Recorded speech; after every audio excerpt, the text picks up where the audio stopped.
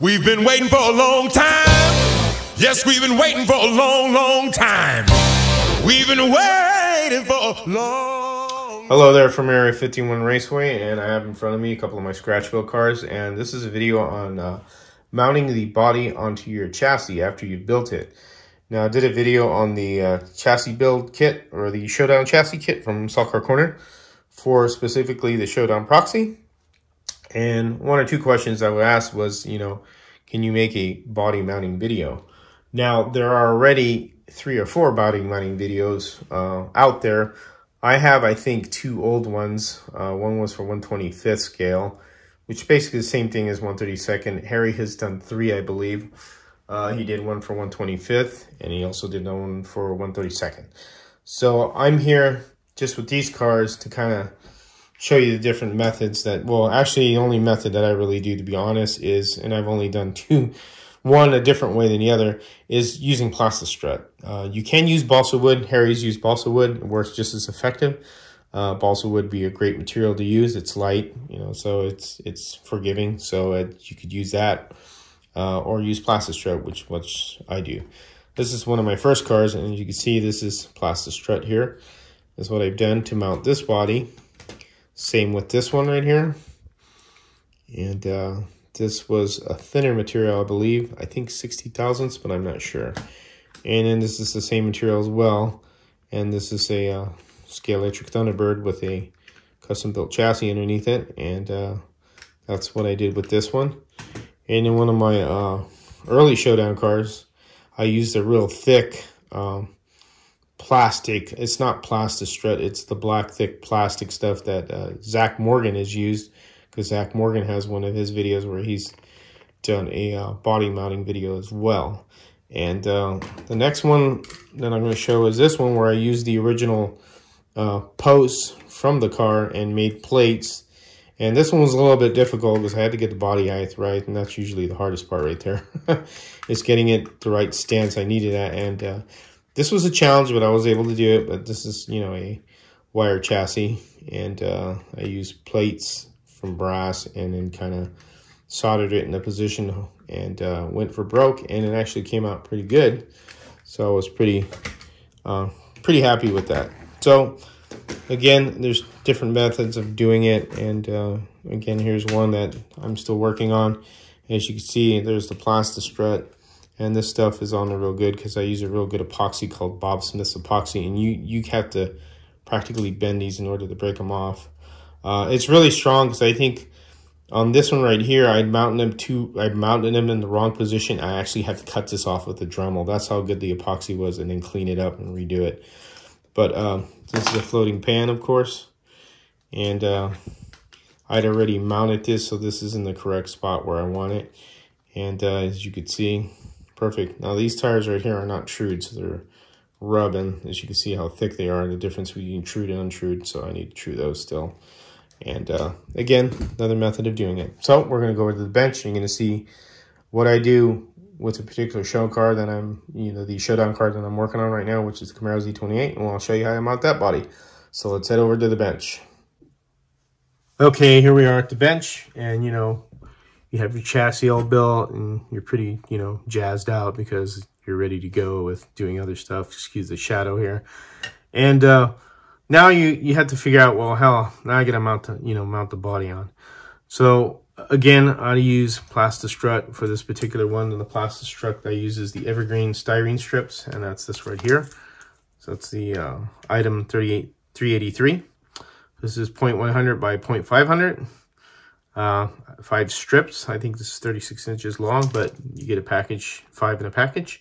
Real good stuff. About $8 for this right here. So this will last you a while for plenty of builds. So if you want to use styrene of that type, you can. I like it because it's the thickness of it, and I just like the way it looks, and how thick it is, and the shape, and the width is, to me, it's perfect because I can basically have a lot of room to do that. So what I'll do is I'll generally cut it the width of the rocker panel, or the length of the rocker panel, excuse me, as you can see right here, and that fits in there perfectly. And I could trim this down a little too if I want.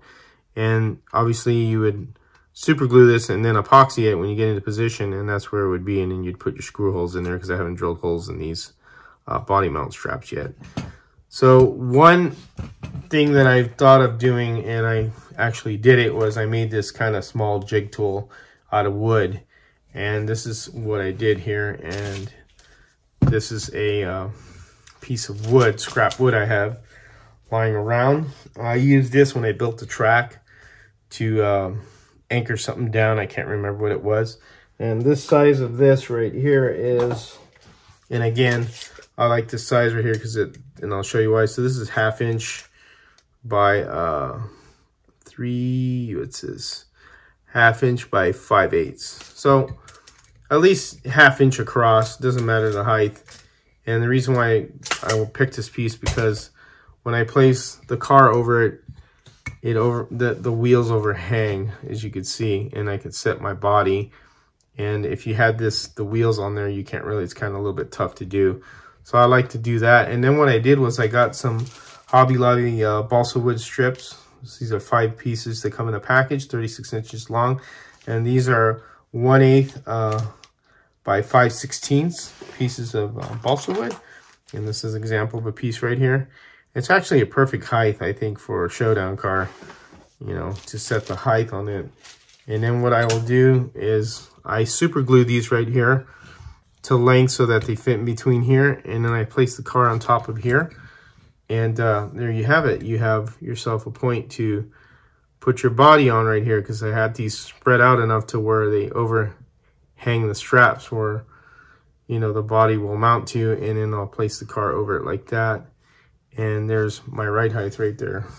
And that's exactly what I'm achieving. So you have it shimmed to where you have it at the great ride height. Excuse me, I see the camera focus, and that's exactly what I do. And then what I'll do is I'll get a piece of strip of this stuff and cut it to length of the rocker panel right there. And then I'll sand one side down here, and I'll sand the inside of the body. And I'll put a small film of super glue here. And then what you could do is, when you have it set there, you could place it right here and set your body down like that. And then you could use a screwdriver and just push it up against the body. And push it up against there and let the glue do the work. Obviously, you want to make sure it doesn't stick out past, you know, you want it right in between here, because you don't want the plastic strip to stick out this way or this way and have it overhang and hit the wheel. So I have it right there, and as you can see, if I could show it right there, if it doesn't fall, you see I have it right in between there. And this is just simulating that I glue it, and I glue it in place, and glue this over like that. Glue it in place, and put it on there, and just let the glue do the work. Give it like about 10 minutes. I'd say 10 minutes. I know it maybe will dry quicker, but give it 10 minutes so it doesn't like sag down from the weight of the plastic strut. And just hold it in place there. And, you know, because you have it, excuse me, you have it on these. You could hot glue this if you wanted to. Say if you want to hot glue the bottom here to this and just stick it on there so it doesn't move, you could do that. Or, you know, I get a little screw if you could get in there if you want to. I mean, different ways if you don't want this to move around too much as you're putting these on. And I usually, like I said, just do it like that, and then I'll push. Say I have glue on there, and I'll push this up against it. And that's pretty much how I get that done. And let it set, and then usually it's already done. You pull it out, and it's already stuck on there, and then you could epoxy it and then reinforce it if you want with a tube of styrene above here if you want to make it stronger, or put a crossbar over here. Harry has mentioned that. I find that Bob Smith's this stuff right here works really well. Again, it's super strong. That's why I only use one. You know, I epoxy it from the top, and it hasn't failed me yet. So I've used JB Weld, and JB Weld it's okay, but sometimes it breaks off. And I found that using this Bob epoxy is done real well. And as you can see, I got it right on top of the wood there, the body, and that's what you want.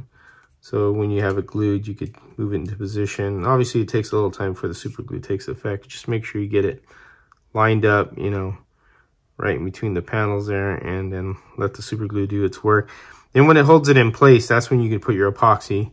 And like I said, give it 10 minutes, and then you epoxy it, and you know, you position your car after they're epoxied on, either forward or backwards, you know, side to side. You get it, you know, squared away when you have this flipped over. And then you drill your holes and you mount the body. So that's just a quick method. If you want to do something simple like that, there's other ways of doing it. I mean, if you have the car on the block, on the setup block, you could use popsicle sticks to, you know, put your ride height. If you want to do it that way, which is you get popsicle sticks, which is another method, and glue two of them together, and you know, probably need more there. And then remember, these could be hogged out more. So if you feel like you could have enough more room to hog it out, you can do that as well.